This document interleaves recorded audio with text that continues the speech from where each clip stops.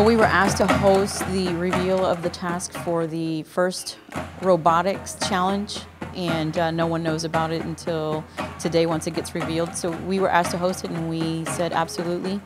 They say that Rowe High School is the birthplace of the first robotics team here, and we were glad to oblige. It's pretty cool to see how it's grown over the last 3 years, because at first it was kind of small, but we got more people to get involved and more students to take part in robotics, which is cool to see because it gets a lot of students experience, hands-on experience with robots and the STEM endorsement, which is becoming larger and larger. When you come to the Rio Grande Valley, it's one united family.